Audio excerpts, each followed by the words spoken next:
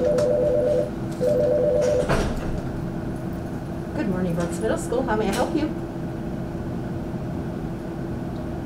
Oh, good morning. Yes, so parent-teacher conferences will take place the 28th and 29th of October. All three of my kids are Valley View students, and my daughter was starting first grade, so I figured it was time to get a job. So that's why not the school district. So that's where I started. Tell me about the progression then of the jobs you had, starting with what was your first job and what did you do, and then advance on until you tell me that, okay, now I'm at Brooks Middle School. So my first job was as a nutrition services substitute. So I went to a lot of buildings throughout the school. And then I ended up at Brooks a lot, and they ended up hiring me. So after that, there was a position at Pioneer, which is where my kids were. And it was a part-time secretary position. I accepted that. I was there for 2 years. After that, 3 years as special education secretary at RC Hill, because that was full-time. And then I ended up at Brooks as the executive secretary, and this is my third school year. Everyone before me, my parents, grandparents, and so on, but was born in Italy. My brothers and I were born in Argentina. We moved here to the United States when I was 12. Didn't speak a word of English. Someone once taught me, the first thing that I learned to say was, I don't speak English.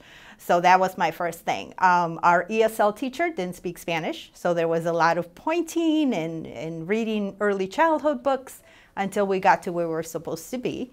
It was hard, but we learned the language, and then we were just immersed into regular classes a year after we arrived. Could you please put into words what it is like to walk into a school building and you can't understand the language, you don't know what's going on, and you have to sink or you have to swim because at the point in time when you were going to school, let's be honest, there wasn't a lot of help. No. There was not.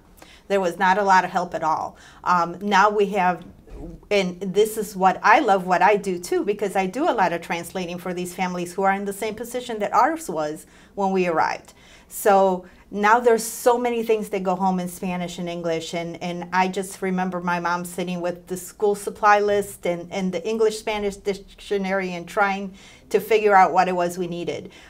So it was so hard. There were days I just wanted to go back. And I just want to go back and make it easy, and I'm grateful we never did. I love living here. We all became U.S. citizens as soon as we could, which was a lengthy process in itself. But we are just proud to be Americans, and so proud of our heritage, but proud to be Americans as well.